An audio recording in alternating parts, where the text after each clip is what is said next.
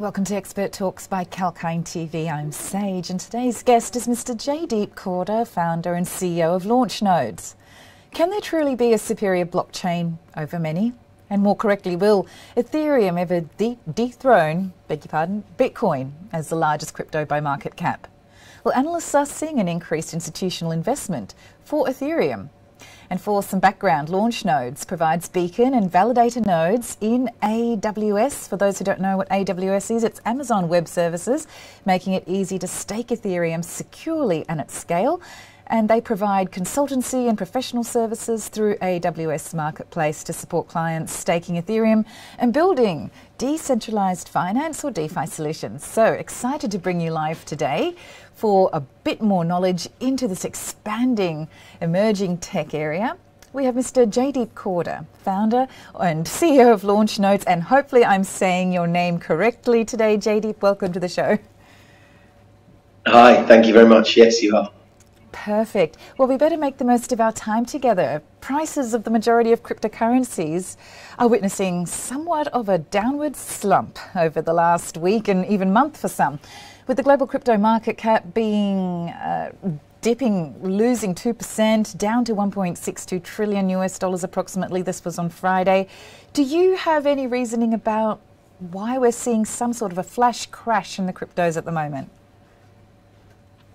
Yeah, I think that the crypto markets are now no longer a tiny niche that are divorced and unconnected from the rest of the economic news and global events. So whether it's political tension in Ukraine, whether it's the threat of higher interest rates, these affect all markets and all asset classes, and crypto is no different to that. And in fact, what we're seeing is that cryptocurrencies, in some extent, look a little bit like a technology stock now, in terms of a high-risk asset that feels challenged by a higher interest rate from the Fed. Right, that's very interesting, because that sounds like the basis of an economic model, and that the concept of price doesn't really have a life of its own unless it's based on the value of a currency and then the value of a good or service. So thank you so much for summing that up. And Launchnodes provides consultancy and professional services through the AWS Marketplace to support clients staking Ethereum and building DeFi solutions. What would you like to tell our viewers about your services, and how can they actually access your services too, please? I think more than I'd be wanting to sort of push any, buy from me, we're great. I think the activity of staking Ethereum is really, really important. I think Ethereum is likely to become a general purpose technology, and participating in the economic benefit of that general purpose technology, I'd like it to be done by as many different people as possible. Staking Ethereum and putting a fixed amount of capital onto the Ethereum network, generating an interest rate in perpetuity. That's the financial outcome of doing that. And in this world, a kind of inflation-proof source of perpetual income is a really important thing to kind of have in your portfolio, either as an individual or as an institution. And we just make doing that really easy, whether you're running one node or whether you're an individual or a group of individuals who have pulled together your Ethereum, or if you're a institution who's handling tens or hundreds of millions of dollars. And crucially, we think that the infrastructure that does this staking needs to be owned by our clients, not by us. We and your staking provider should not have access to passwords, something called your keys, or any of your seed phrases. That must only remain with you. And our solution is the only Ethereum staking solution that really is truly non-custodial. And so that's what we do. Okay, nicely said. So yes, not your keys, not your cryptos, definitely does resonate. So in regards to Ethereum, they're burning a lot of ETH at the moment. And what about the releasing of the staked ETH once it goes live on the Beacon chain. Do you have any insights to share on that, perchance? Yeah, I think that sorry, before you mention that, not your keys, not your crypto is very true. But also, if you have to log in to someone else's platform to get access to your nodes, then I would argue it's not your crypto. So even if you haven't shared your keys or your password, if you're having to log on to someone else's website rather than access your own cloud account, then I would still say it's not your crypto. Going on to the point of, is it what happens after the merge? Is that an accurate summary of your question? Yes, and they're burning a lot of ETH at the moment. Do you think that's having any impact on the price and the movement? Yeah, I think it inherently is having an effect on the price. I think that right now you have a situation whereby creating a sort of sound money model for Ethereum is still theory, and one part of that theory is happening, which is Ethereum is being burned. But the thing that we can't still see, and that's having a price effect, I think, for sure, and it already has done.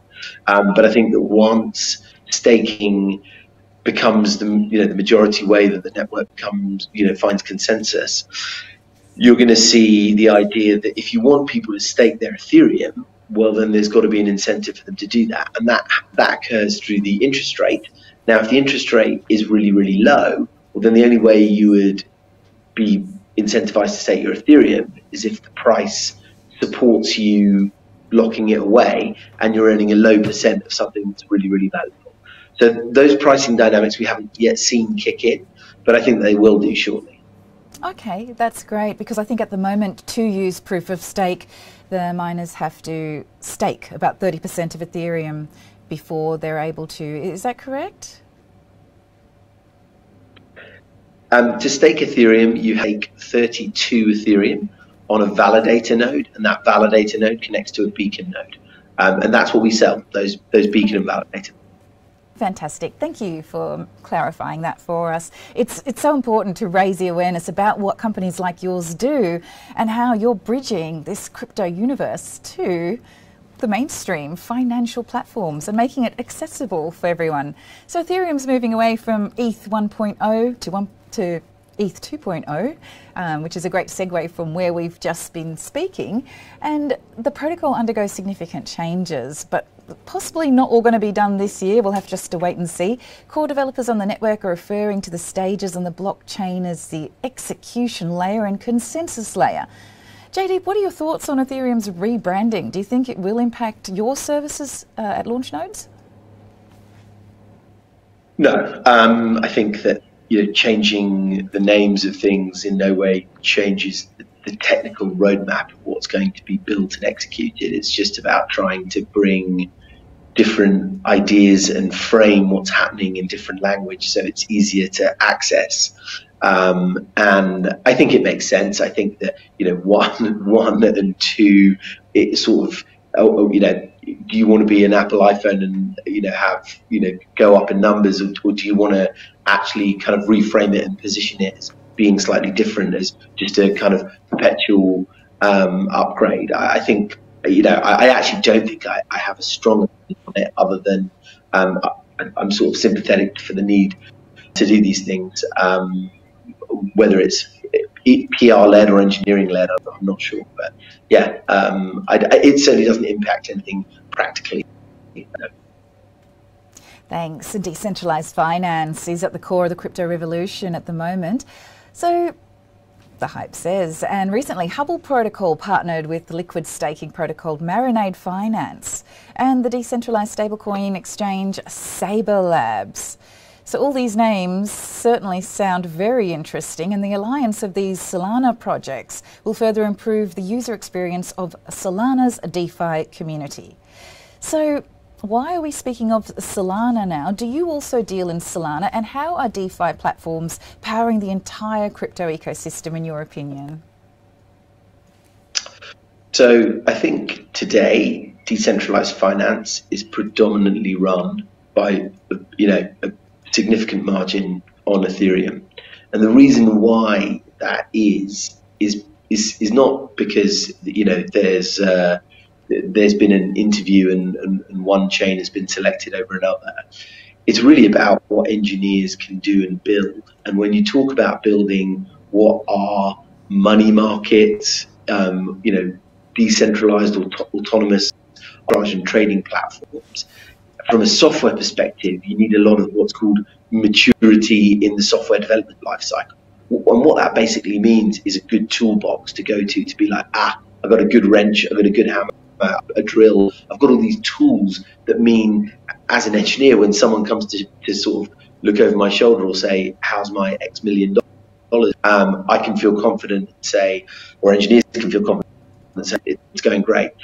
And I think where Ethereum is and where the other chains are is that Ethereum has a level of maturity to it in terms of that toolbox that the other chains don't have. Now, I'm really keen to not be disparaging to anyone who's trying to build something, and I think Solana's really interesting. And I think, you know, the heart of why it's interesting is the idea that Bitcoin brought us proof of work. Ethereum and other chains have, you know, coined the idea of proof of stake, and proof of history is what Solana's trying to use to allow a larger number of transactions per second to occur. Now, everyone talks about transactions per second as though it's the be-all and end-all. It's important for sure, because more things to happen more quickly and at a lower price. But if you're going to do, you know, what decentralized finance is, which is things like create money markets, you need to know things are going to work, and the way you do that in software is by having a history of people having done similar things and it working, and you having the support and there being this rich toolbox of stuff you can do. And I think you know, Solana needs to build that to create the tools and therefore the trust that will allow these decentralized markets to move towards it. Very interesting. I don't know if that makes me sound overly skeptical.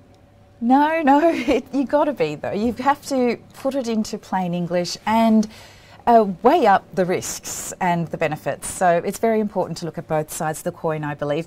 We're having to start up to wind the discussion up today. So can you tell us a little bit more about Launchnodes, plans in the near term, and what your goals are before we go? For sure, we would like to put Ethereum staking into the hands of as many people as possible, both from an institutional perspective and an individual perspective. And we see that the opportunity for staking Ethereum, you know, the sort of bedrock of a whole new financial network and opportunity that allows people to earn an interest rate from a network that's growing in its usefulness. And we think that Ethereum is going to be a general purpose technology, which means it's going to change kind of everything that we do, much the same way that the internet did. Fantastic. Yes, lots going for that protocol indeed. Thank you so much for your valuable insights today. We do appreciate your time, Jaydeep. Thanks very much. Thanks. And if you just joined us, we had a very interesting discussion. Mr Jaydeep Korde, the CEO of Launchnodes. For the full interview, please head to Kalkine Media's YouTube channel. And keep watching Kalkine for more of the live expert talks and market updates. And until the next episode, stay apprised and invest wise with Kalkine.